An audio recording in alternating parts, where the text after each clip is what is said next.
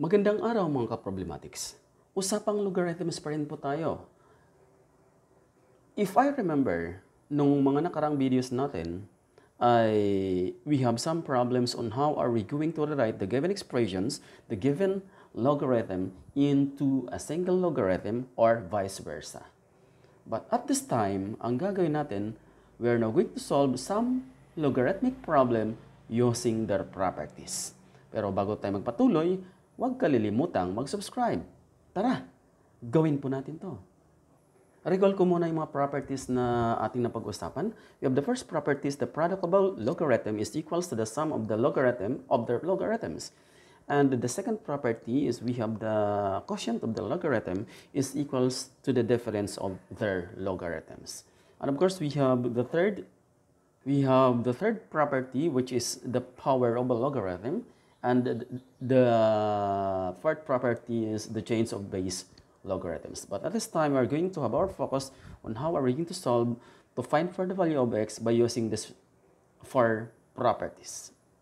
Okay. I-consider po natin itong isang example. Our problem is to find for the value of x. Kung mapapansin natin, itong ganitong klaseng problem, kahit magaling tayo sa algebra, if we do not know on how to find the right approach for us to solve for the value of x, we cannot solve for that given expressions or for that given problem. So, kailangan po natin ng properties na magdadala sa atin on how to solve this given problem. So, our problem is we're going to solve for the value of x of the expressions 2 raised to 6x plus 6 equals to 3 raised to 4 minus 2x. First, I have to rewrite the expressions. And ang pinakamahalaga po dito sa lahat is dapat alam po natin yung property. Kung mapapansin natin, yung atin pong ay meron siyang power. Ang power niya or exponent is 6x plus 6. Dito naman po, ang kanyang exponent is 4 minus 2x. So, tulad ng nabanggit ko po kanina, hindi natin kayang solve po yun unless wala po tayong alam on how to solve for such particular problems, lalong-lalo na kung hindi natin alam yung properties ng logarithms. Pero dahil alam po natin to, so madali lamang po. Unang gagawin natin is to apply the power of a logarithms. Yung atin pong exponent na 6x plus 6 ay ililipat po natin dito. Mapupunta siya dyan. Wala muna tayong ibang gagawin maliban sa paglilipat ng ating exponent. Then the second also ay i-apply natin yung power of the logarithms, that is equals to the product of the power and the logarithms. Ililipat po natin siya dito. Kaya ang mangyayari ay ganito. So, yung atin pong exponent kanina na nandito ay napunta na po dito. Tulad ng nasabi natin, unang hakbang natin pag nakakita tayo ng ganitong klaseng problem, we have to rewrite our expressions into a logarithmic expressions. Ito po kasi is an exponential. So to solve for the value of your x, isusulat po natin siya into a logarithmic form. So that is log 2 raised to 6x plus 6 is equals to log 3 raised to 4 minus 2x. Then, ang ating pong exponent dito kanina ay napunta na po dito. Ito na po yun. Wala po pa po tayong ibang ginagawa. Inilalagay lamang po natin sa tamang placement or pwesto ang atin pong exponent. After natin na mailagay yung atin pong exponent dito sa side, sa left side ng ating logarithm, ang atin pong exponent must be distributed. Multiply natin dito sa 6x times log 2. And of course, we have also to multiply. This will become 6 log 2. And we have also to multiply 6 times log 2, that is equals to 6 log 2.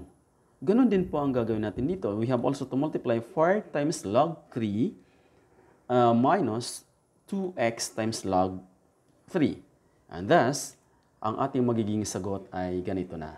So we have now, tulad ng nabanggit ko po kanina, nagmultiply tayo. Ang sagot natin is 6x log 2 plus we have 6 times log 2, that is equals to 6 log 2 ito po yun, equals, we have also to distribute 4 multiplied by log 3, that is equals to 4 log 3, and subtracted by 2x multiplied by log 3, that is equals to 2x log 3.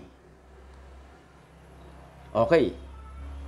Now, ang kasunod po natin gagawin, after na mag-distribute po tayo dito, na-distribute na po natin yan, which is ito na po yung kanyang sagot sa left side, ito naman po yung sagot sa right side nung nag-distribute po tayo ng kanilang exponents kanina. So at this time, titingnan po natin kung meron tayong common na nakikita sa isa't isa. Kung mapapansin natin dito sa left side, meron tayong x value since ang ating hinahanap ay the value of x, yung x dapat ay nasa right side or left side. Pero it doesn't matter kung gusto mo dito sa right side, okay lang. Pero mas maganda para mas kampante tayo, ang ating x dapat ay nandito sa left side. And therefore, lahat ng merong x dapat mapunta dito sa left side. So ang may x po natin yung 6x log 2 and negative 2x log 3. Ang ibig sabihin nun, pagsasamahin natin yung 6x log 2 at saka negative 2x log 3. And therefore, yung 2x log 3 ay mapupunta dito. Kasi meron siyang variable na x. Dito naman sa kabila, meron tayong another problems na kung saan wala po silang variable na x. So, yung wala pong variable ay ililipat po natin dito. So, ang mangyayari, yung 6 log 2 ay mapupunta na po dito. Di po ba ang kanyang operation is plus, so magiging minus. Then, ito pong dalawa ay magiging magkasama na. Kasama po yung 6 log 2. Again, tulad ng nabanggit ko po, ito naman po malilipat po dito. So, this will become, ayan na po. So, ang nangyayari, yung parehas may x ay pinagsama natin. Yun po yung 6x log 2 and 2x log 3. Kanina, ang sign kasi ng 2x log 3 dito is negative. So pag nilipat po natin dito, magiging positive po yun. Dito naman po positive, kaya pag nilipat po natin, nagiging negative. So magkasama po ngayon na yung merong pong magkaparehas na variable or x. Tandaan, ang hinahanap po natin is the value of our x. Now, after natin nagawin yan, tingnan din po natin kung meron pa tayong magagawa para mas mapaliit yung ating problem, nang sa gayon ay mas mapadali yung ating pagkuha ng value ng x. Kung titingnan natin dito, yung 6 at saka 2x ay pwede po natin mapaliit. Ang ibig sabihin nun, ifa-factored out natin sila. So, paano? Gayon din po dito sa kabila yung 4 at saka 6.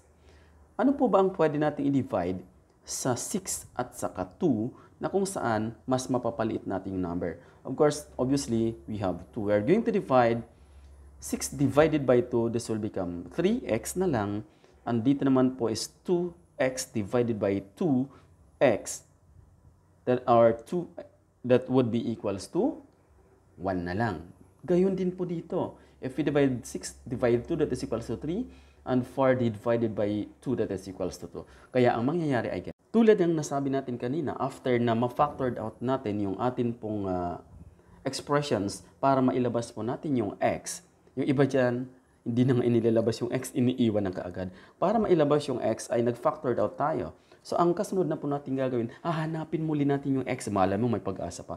So para makuha natin yung value ng x, di po ba ang ating problem, original problem is we have, ito po yun, 2x multiplied by 3 log 2 plus 1 log 3. Divide po natin ito sa kanilang sarili aside from x. And therefore, ang ating maging divisor, both sides po tayo ha, kaliwa at kanan. So we have now 2x multiplied by 3 log 2 plus 1 log 3 divided by, our divisor is 2 log 3. Ito po ang ginamit natin. Dinivide po natin dito. At yung buo na ito, para mawala siya. So, magka-cancelled out po yun, wala na. Matitira na lamang po, mawawala na rin po ito, cancelled out na rin po. Then dito, mawawala din po yun. Ang matitira po natin ay ito. Therefore, ang ating magiging sagot is, we have now 2 log 3 minus 3 log 2 over 3 log 2 plus we have log 3. Ito po ang ating magiging value ng x. And therefore, for our value of our x, thus the solution of our equation is x now is equals to 2 log 3 minus 3 log 2 over 3 log 2 plus log 3. Good luck! Sana may natutunan kayo. Para mas makuha ninyo, ulit-ulitin nyo lamang kung panoorin ito para mas mapadali ang inyong hanap ng solutions on how to find for the value of x kung ganito ang ating possible problems ang ating solutions. Good luck and have a nice day!